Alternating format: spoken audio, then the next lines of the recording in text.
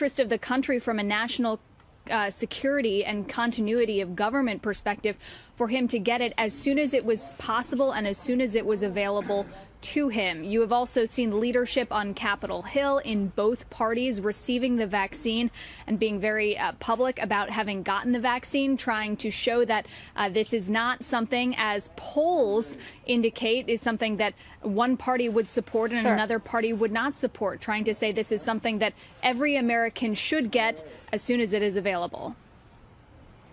Yeah, the problem is it's not that widely available yet, and there are also a lot of people who still cannot get it. Mario Gabelli, sorry to cut you off there on the stock picks, but we are watching and taking this live shot.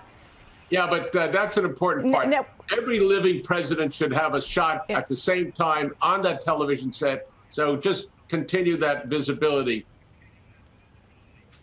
And it's happening. He's double masked. That is the President-elect Biden. Couldn't hear you.